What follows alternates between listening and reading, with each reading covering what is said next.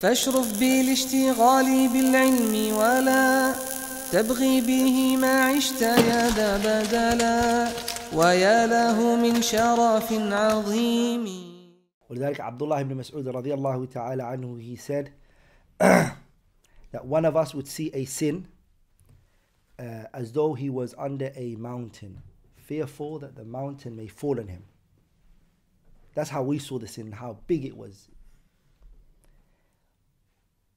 But he said that the fajr, the transgressor, the criminal, he doesn't see the sin except he perceives it as though it's like a fly that comes and it descends on his nose, and he removes it with his hand like this.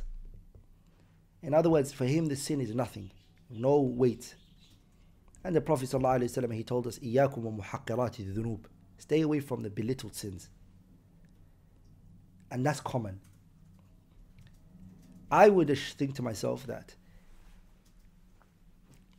the salaf, rahimahumullahu jami'an, the sins that they may have belittled, or those that which was belittled in their eyes, were the minor sins. For us today, the major sins are belittled. The kaba'ir, the major sins, the muhlikat, the ones that the Prophet ﷺ said, سبع الموبقات. قالوا وما هن يا رسول الله. What are the sevens that would dip you into the hellfire? We find a lot of the Muslims who belittle those ones.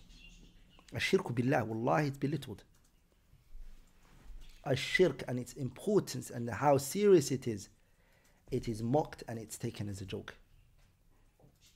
Killing an innocent person today, it's seen very lightly.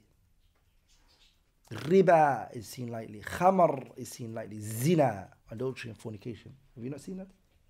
He comes and he talks about it. And he boasts about having spoken to a girl. Look at the emails that come through, people asking questions. Like, it's the fear of zina is really little. A few today stood up and said to people, you know, even sometimes when I get sad by people's dealings with zina, how they lightly that they see it, people say to me, Akhi, you really don't understand. This is blight. This is minor now. It's nothing. That's basics.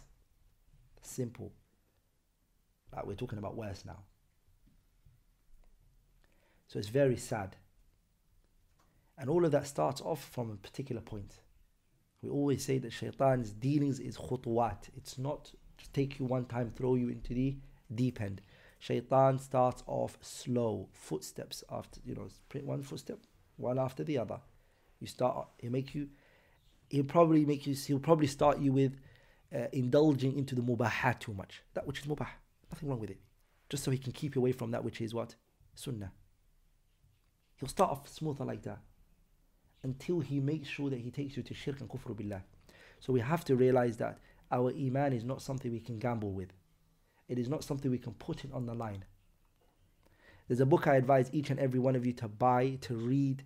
It's also translated in English. I've seen it myself. It is the book التوضيح والبيان لشجرة الإيمان, written by AbdulRahman Nasir al-Sa'di rahimahullah. And also the kitab written by Sheikh Abdul Razak ibn Abdul Muhsin al-Abbad al-Badr, which speak about, his book is called, Abdul Razak is called أسباب زيادة الإيمان ونقصانه, the things that cause the iman to increase and that which causes it to reduce. With those two books, brothers, it will give you a good insight. يا إخوة, the قاعدة is what? عرفت الشر لا للشر ولكن لتوقيه ومن لم يعرف الشر من الخير يقع فيه. Knowing good from evil is important. Umar radiallahu anhu, what did he say? تنقض عرى الإسلام عروة عروة. Islam will be taken apart bit by bit. And what did he say? إذا تكلم في الإسلام من لم يعرف الجاهلية. If he talks about Islam, the one who didn't know Jahiliyyah. So that's why we need to know what increases the iman as much as we need to know what reduces the iman. So that's why it will help us knowing أسباب زيادة الإيمان, and we also know وأسباب نقصانه, and that which reduces it. So we can stay away from it. ولذلك حذيفة رضي الله تعالى عنه, he was the alim of fitna. Because of that qa'idah. He said, كان الناس يسألون رسول الله صلى الله عليه وسلم عن الخير وكنت أسأله عن الشر مخافة أن يدركني. صح?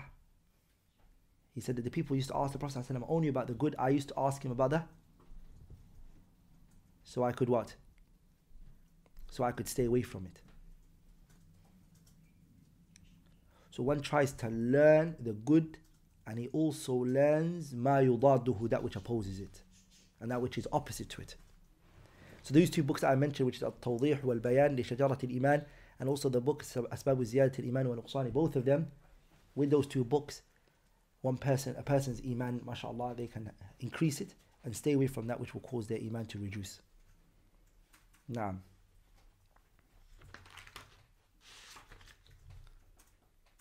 نقر بأحوال القيامة كلها وما اشتملته الدار حقا ونشهد.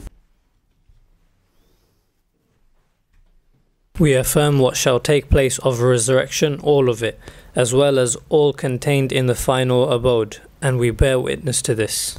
The author now, he speaks about, rahimahullah ta'ala, asl min usuli al-iman, one of the fundamentals, articles of faith, right? And that is al-imanu bil yawm al-akhir, believing in the day of judgment. So we believe in everything that's going to happen the day of judgment, every situation in every stage, in details, we believe in it. We believe, for example, because believing of the day of judgment, what falls under it? Al-iman, which is mujmal, and al-iman, which is mufassal. It's two things. A very comprehensive, generic belief, which is that, okay, I believe in the day of judgment. I know that there's a life after this. That's the general belief of the day of judgment. The second one is the more specific form of belief of the day of judgment. It is the belief that the stages and the levels and the accounts that are going to take place the day of judgment. For example, you believe in fitnatu adab al-qabr. You believe the trials and the tribulations of the grave and the bliss of the grave. You also believe in al-ba'th, resurrection. You believe nushur, hashr, the gathering of the people together. Jaza, people being accounted. Hisab, ad-dawaween, the scrolls. Sirat, you believe in the salat that everybody's going to take the path. Al-mizan, you believe in the scale. Al-jannah wal-nar, you believe in jannah and you believe in nar. That is al-iman al-mufassal, the tafasil, all of that which are found in al-waridah fil kitab wa sunnah. That we find the kitab and the sunnah. We believe in that. نقر, we affirm that. بأحوال القيامة كلها, all of the situations of the day of judgment, we believe in that. وما اشتملته الدار, and we also believe what it consists of. And this is a form of affirmation of what he already said. Rahimahullah. The dar here is darul akhirah. Anything that we find in the kitab of Allah subhanahu wa ta'ala and anything that we find in the sunnah, we also believe in that. وَنَشْهَدُ, and we testify to it. And this is him trying to follow the ayah 4 Surah Al-Baqarah, in which Allah subhanahu wa ta'ala says, وَبِالْآخِرَةِ هُمْ يُوقِنُونَ. They have certainty of the day of judgment. So we have certainty. وَمَا اشْتَمَلَتْهُ الدَّارُ وَنَشْهَدُ, أي وَنُقِرُّ إِقْرَارًا يَقِينِيًّا. We believe that all of this with certainty. And how can a person gain certainty of this day? How can he fall under the ayah وَبِالْآخِرَةِ هُمْ يُوقِنُونَ? Is by studying it in details, learning the stages, learning the things that are going to happen after the grave, how it's going to happen, what is going to happen. And this is something a person needs to study. They have to understand the life of the day of judgment. From the grave to every single body entering Jannah, all the narrations, the person should bring them together and he should study it. نعم.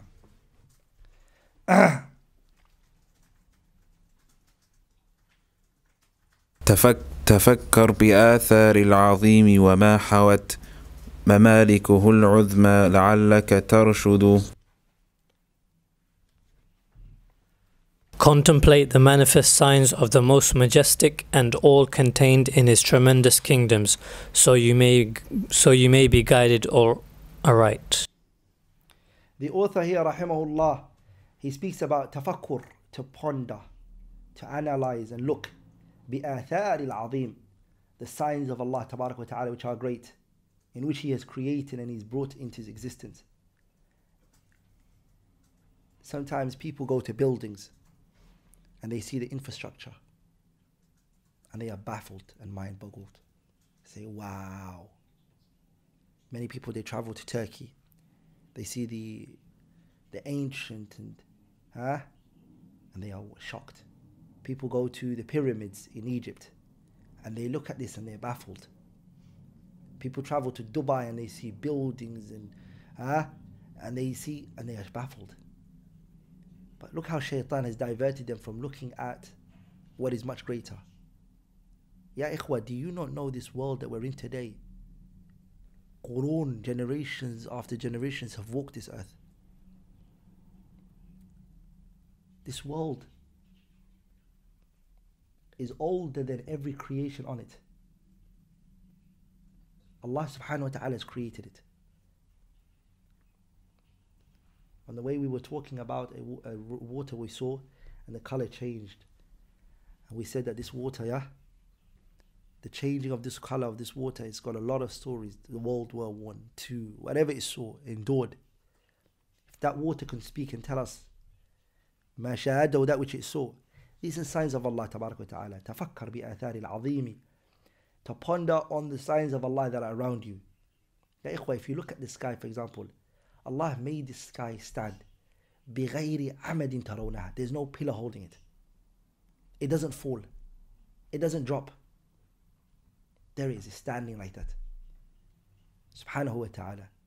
Allah sends rain from it. All of it happening. Look at the human today, when he loses a part of his body and then the doctors give him a new part. It's just never as good as how Allah's one was. Have you not seen some people, they fix their eyes for them, put another eye in there to see with whatever? Just looks plastic. You can see. Are you with me? Ya ikhwah, all of this is tafakkar bi'athari al-azimi wa ma hawad. Lidhalika, subhanAllah, one of the most powerful things that a brother once said to another brother, I was listening to him advising him, he didn't have much knowledge. But ya ikhwah, sometimes Allah gives an ilham to a person. He gives them the ability to utter and to speak that which is wise. A brother who felt down and who was depressed and sad, he said, Ya akhi, I'll ask you something. After he gave him a good long reminder, one of the things that he said to him was what? He said to him, Ya akhi, if I was to ask you today to give me your finger for £1 million, would you give it to me? Knowing that all your debts and everything that you're struggling about and you're depressed about will be paid. Would you do that? He said, no. 2 million? No. 3 million? No. 4? No. 5? No. 6? No.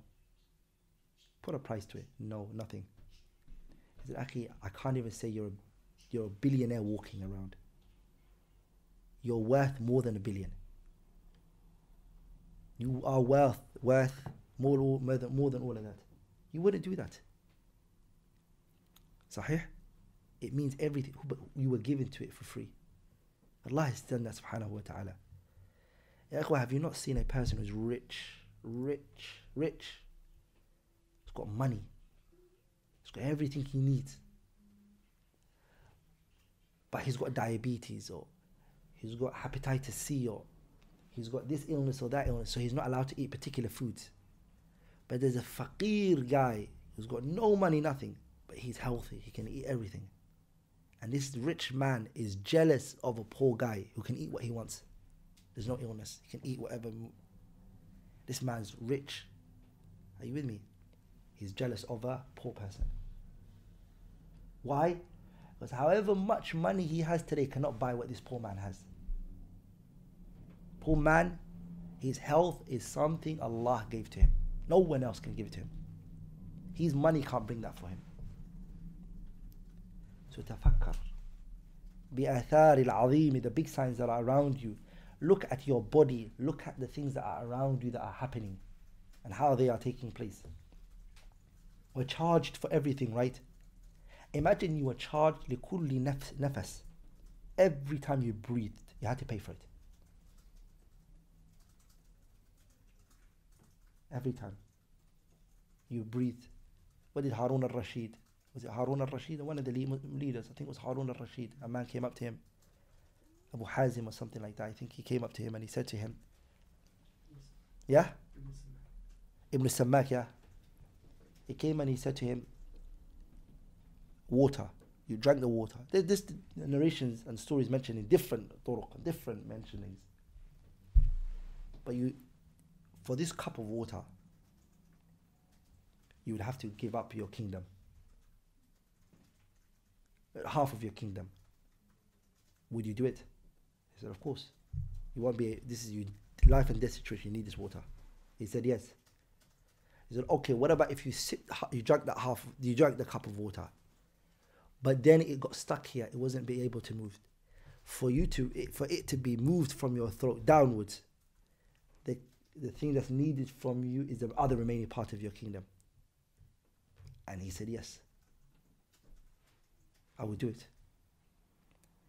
And when he said, I would do it, then Ibn Sammak said to him, destruction be to a kingdom that's worth a cup of water. That's all it's worth. All you wanted at the end of the day is one cup of water to drink, for it to go into your body. Sahih? One was for it to be given to you, you gave half of your kingdom for it. And now you have to realize, brothers, Harun al-Rashid used to talk to the clouds. He would say to the clouds, Amtiri hunaka aw hunalik.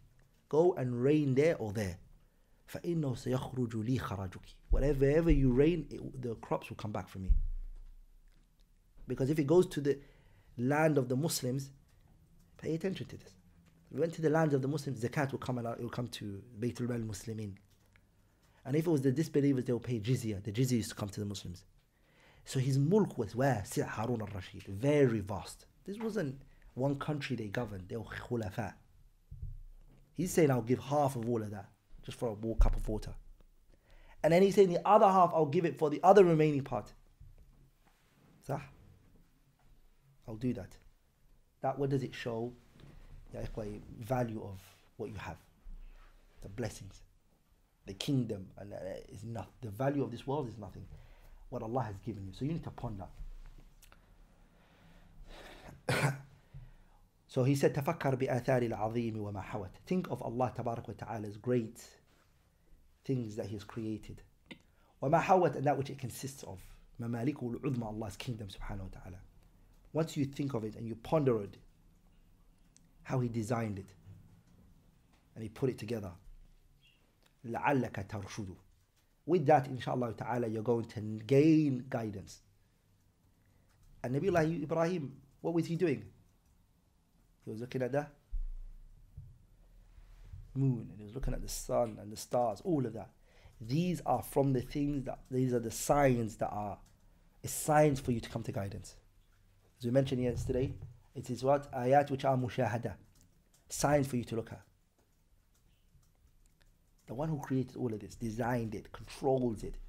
You see, you're thinking this, you're thinking here. What you're doing is, you're thinking. There's a creator. Sorry, before he gets to the conclusion, there's a creator. All of this which I see today, and the way it's running, and the way it's moving, and the way it happens, this creator has brought me to this world and doesn't have no purpose from me, when He has a purpose from everything else around Him. I, as the creation, have this tissue next to me right now for a reason. I have it here for a reason. I wear this watch for a reason. I have my mobile phone for a reason, and etc. Everything you do it for a reason. These great things that are around me, they have a purpose in why the one who did it. So what's the purpose for me? Then the person goes in. He goes on the conquest of finding out the answer to that question. and he seeks the knowledge of it, guidance comes to him from it. That's why the author is saying لَعَلَّكَ تَرْشُدُ. There's a statement Ibn al-Qayyim said in his kitab Miftahu Dar al-Sa'adah, the first volume, page 214, he says, وَأَحْسَنُ مَا أُنْفِقَتْ فِيهِ الْأَنْفَاسُ. One of the greatest things that a person spends his time and his life in is التفكر في آيات الله. It is to ponder and to think about Allah's signs, وعجائب صنعه, and the amazement of how Allah made things and He brought about things. والانتقال منها إلى تعلق القلب والهمة به دون شيء من مخلوقاته. And then moving on to connecting your heart, having the aspiration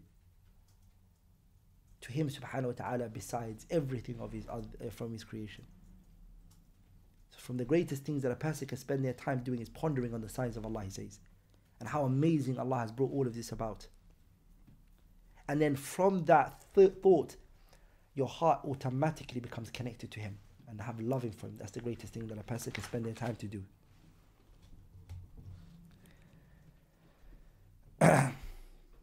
We'll stop there inshaAllah ta'ala.